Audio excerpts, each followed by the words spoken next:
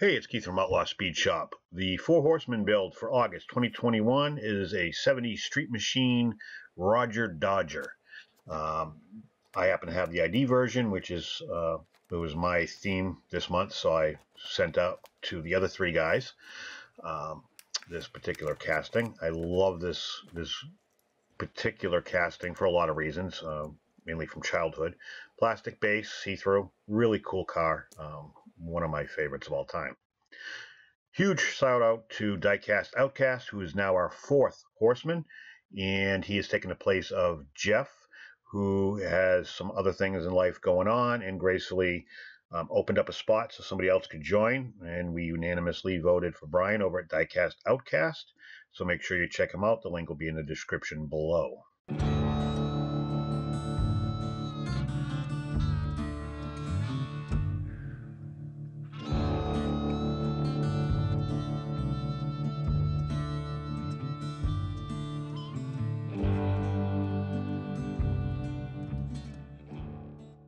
If you want to participate in our builds, the upcoming September and October castings are right here in the themes.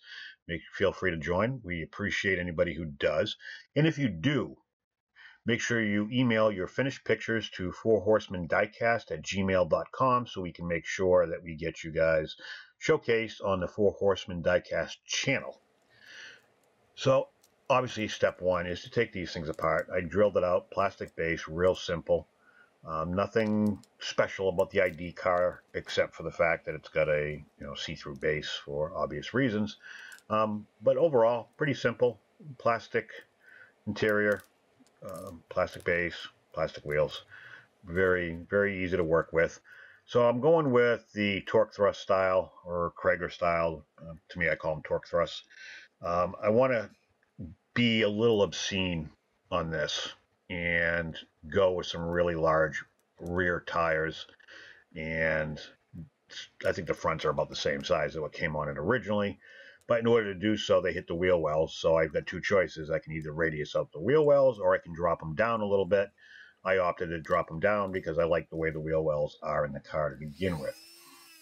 So step one is I'm going to, you don't have to do this, but I'm grinding down the little wheel stops that are on the bottom of all these bases. Taking that off first, so I kind of have an idea of what I'm working with.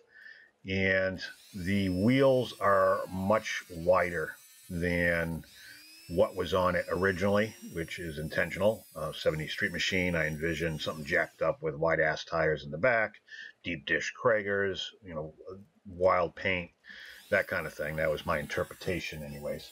So in order to do that and get these wheels to clear, I've also got to cut in, and I've got to narrow the chassis in the rear to be able to handle the width of the tire. So A, they're not sticking out obscenely far from the wheel wells, but also at the same time,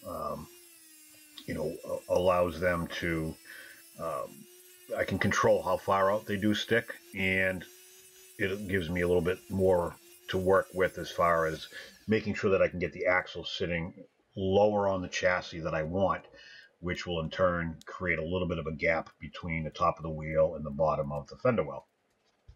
So I do this with, you can do it with a file, you can do it with cutters. I happen to use a Dremel with a cutoff disc. It just works for me. I kind of grind it. And right now I'm not trying to make it look pretty. I'm just trying to get to the right width that I need on the chassis in the rear. And once I find that, I'm just taking a little bit at a time because I don't want to go too far. Once I get it to where I want, then I use a file and sandpaper and try to make it as smooth as I can and straight and level.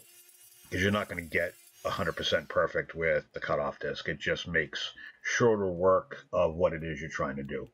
And it's not for everybody, so you don't have to follow my guideline here. I'm handy with the Dremel tool. I haven't lost a digit yet, so until I do, I'm going to continue to use it. Highly recommend wearing safety glasses. That's my safety tip of the day.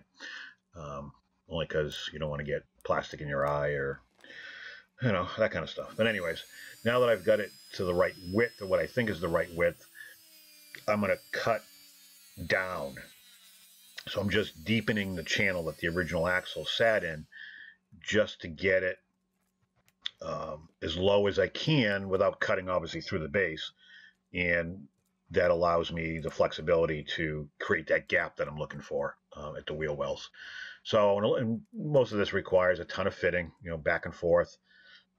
This works the way I want, but the chassis, the interior needs to be cut and trimmed a little bit, which is fairly common when you're doing modifications with wheels and using, either a larger size diameter wheel, or if you're trying to not chop, but if you're trying to drop a vehicle and slam it on the ground, a lot of times those wheels have to sit up inside the body, and you'll find you have to cut the interiors a lot to get the clearance that you're looking for so it doesn't rub.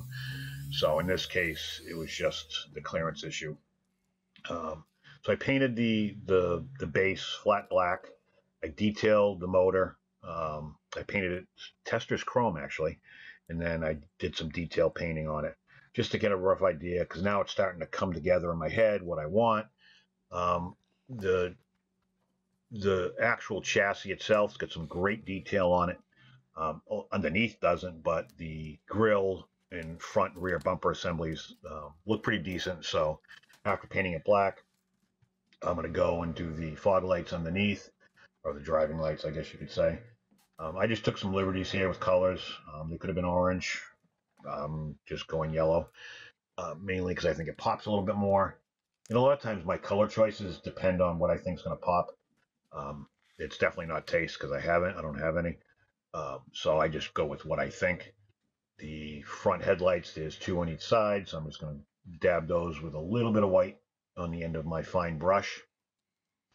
And then on the back, I'm going to end up painting the taillights red, and I'm going to do the bumper, both front and rear, in the Molotov chrome is my big pen there.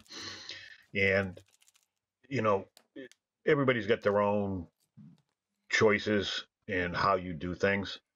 And I see it a lot on maybe it's the Facebook pages. I see people post pictures of their customs, and then I see other people making fun of them or ragging on them about something. It's like, you know what? Everybody does this, and everybody's at a different skill level. As far as I'm concerned, my stuff still sucks, and I'm probably my own worst critic. But I would never ever put anybody down. And if you are one of those people, shame on you. Everybody has different abilities. A lot of people that I know have learning disabilities that do this, and it just actually helps them. And then to turn around and make fun of somebody it's just petty. So I digress. Anyways, I stripped the casting. I wasn't going to go this route, but after stripping it, the body looked so good and clean. I decided to polish it. So as you saw, I'm using my Flitz polish. I just kind of dab a little bit on there, and then I'll take my buffing wheel. I'm not really putting a ton of pressure on it. I'm just kind of working it in. I work it in at like maybe speed 2 on my Dremel, maybe 3. Then as I work it in more, I start to speed it up just a little bit, and I speed up my hand motion. There's 8,000 ways to do this. You can wet sand it with different grits all the way up to 5,000 if you want to get a perfect casting. I don't get that kind of time, so I'm polishing it with the Flitz. It's good enough for me. I'm happy. Gets the point across. So I usually do this 3, maybe 4 times. You can see I'm kind of cleaning off the actual attachment there. So I'll do it 3 or 4 times, wipe it down in between each one, and then when I think I've got as good as it's going to get, that's where I stop. And then I'll wipe it down with mineral spirits just to get all the residue off, because even though you wipe it, there's still some. And when you paint it, you don't want the paint to fall off, especially in like the door cracks, the door jams, and all that kind of stuff. Really get in there, because the paint will separate if it gets into that area and there's dirt or grime in there. So you can see here I'm hitting it again on the top. It's just one of those things. It's actually, to me, it's enjoyable to see the transformation from the casting to the polished look. And this was fairly polished, to be honest with you, after it was stripped. But it's just a good feeling to see it take place in the transformation and the actual casting itself. So I don't do this with all the castings, but if you're a red line guy and you do a lot of red lines, the old vintage stuff, you're gonna have to get good at it, because everything's Spectraflame, and you have to have a nice polished casting to work with. So it's good to give it a try. So I want to do something a little bit different. I'm just not going to just paint it a solid color. This is a 70s thing. So I put a wide stripe on the top all the way down, and then I've got a thin one on the sides. I'm going to use some of my Bright Vision paint, magenta, and I'm going to follow it up with some lavender. And so after step one, I've got the polished underneath the tape that I peeled off. And then I get the magenta. So after that, I'm going to mask that off on the top with a thin piece of tape, and it's going to give me this. So I've got just that one strip of the actual casting underneath, and then I'm going to clear coat the whole thing. You can see it's kind of light on the side. So it's got some variations in the paint, which is what I was after when it came to this 70s theme. And I also actually threw some clear coat on the engine and interior as well, just to make it kind of pop and stand out a little bit. If you like the content, make sure you like this video, and don't forget to subscribe and ring the bell to get notified of all future videos. Not sure if you guys are aware, but I do have an Outlaw Custom Club YouTube membership with special benefits. Some members-only content like website discounts to customs that I have for sale, behind-the-scenes videos, progress pictures and content, so on and so forth. Make sure you check it out. As you recall, this is what I started with 10 minutes ago in video time. Really cool ID car from Hot Wheels, the Rodger Dodger. It's a vintage, classic design, one of their mainstays that they've had forever. This is what it turned out to be.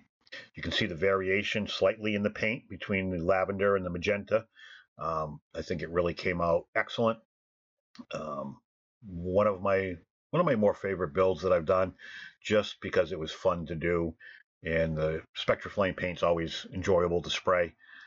Never have an issue, and the only issue I usually have is when I'm masking stuff off, but I didn't have to prime anything. I didn't have to worry about that, so this came out really good. So it's got 3 technical variations of the casting, which is really cool. But overall, I hope you guys enjoy it. I got a few pictures coming up. Please make sure you check out all the 4 Horsemen builds and anybody else who's participating. Should be some great variations of this. I can't wait to see them all myself. Thank you for watching, and I will catch you on the next one.